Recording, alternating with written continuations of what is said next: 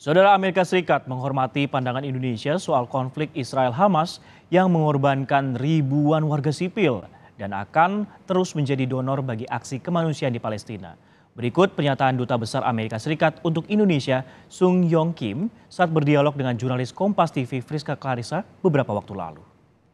According to this global stability challenges, Indonesia through the OIC and in front of the United Nations urged the realization of an immediate ceasefire in Gaza to stop more civilians casualties. And recently, President Joko Widodo emphasized that Indonesia is extremely angry and strongly condemns Israel's random attacks against civilians and civilians facilities in Gaza due to the humanitarian issues and rights.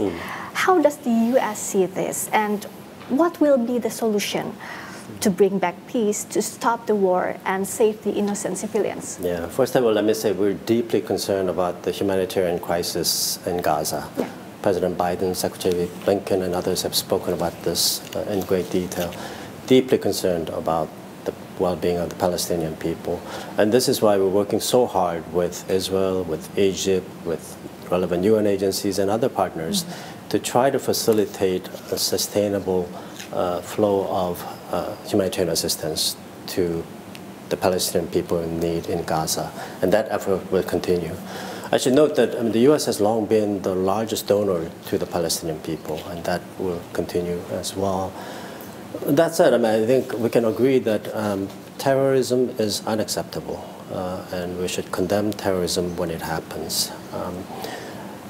In regards to any type of pause, I would refer you to what President Biden said just recently about the importance of thinking about humanitarian pauses to allow for the flow of humanitarian assistance.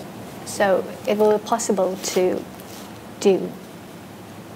Well, I think we're going to do everything possible to help the Palestinian people in Gaza to make sure that they receive the humanitarian assistance they need, and that the humanitarian assistance that we're sending is not diverted to Hamas. And so it's a complicated situation, as you know. So we'll have to work very closely with our partners there, including Egypt, Israel, and UN agencies, to make sure that the assistance is going to the people who need it. So still the priority is for the civilians in Gaza? Yes, absolutely, yes. We know that Indonesia's government stands with Palestine alongside with the support from Indonesian people through several rallies and demonstrations in Indonesia. As the U.S. ambassador, how would you explain this situation to the President of the United States? So I think one of the great things about Indonesia is that it's a democracy. People have a right to speak their concerns. People have a right to gather and hold protests. So my office actually overlooks the area where they have been holding protests, and I've been impressed by just how orderly and peaceful these demonstrations have been. And I appreciate cooperation that we're getting from the Indonesian law enforcement agencies here. But, people have a right to speak and share their concerns publicly, and I respect their right.